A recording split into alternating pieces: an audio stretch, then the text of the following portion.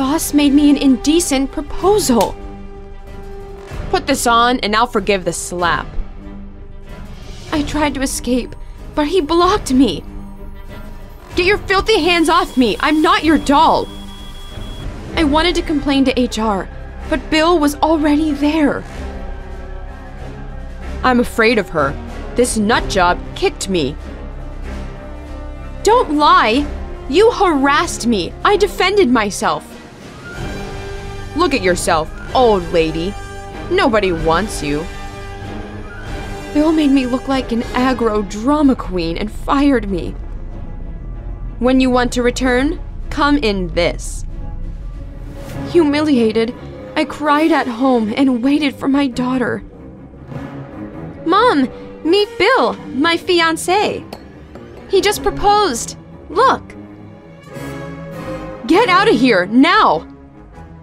Play nice or your daughter will suffer. Mom, Bill's staying for the night. You don't mind? Some crazy lady flooded my apartment. Tough luck.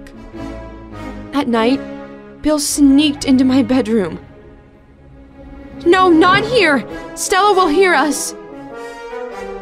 I decided to play along and set up a date at his place. Finally, you're obedient. Come to me. What's going on here? You're having an affair with my mom?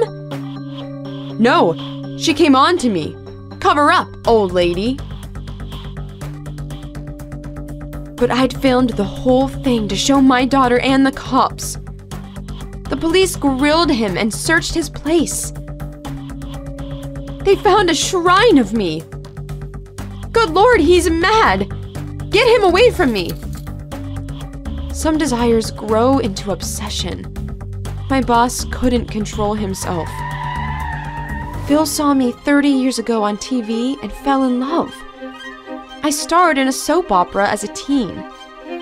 That red dress was my character's signature look. Bill grew up, but his crush on me didn't fade. Since a child, he was used to getting all he wanted.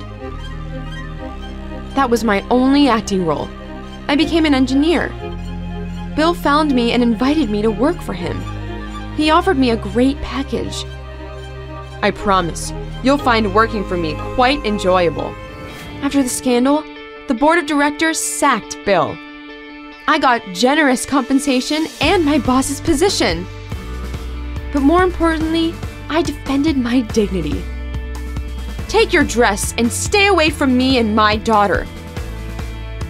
Have you ever been mistreated by men?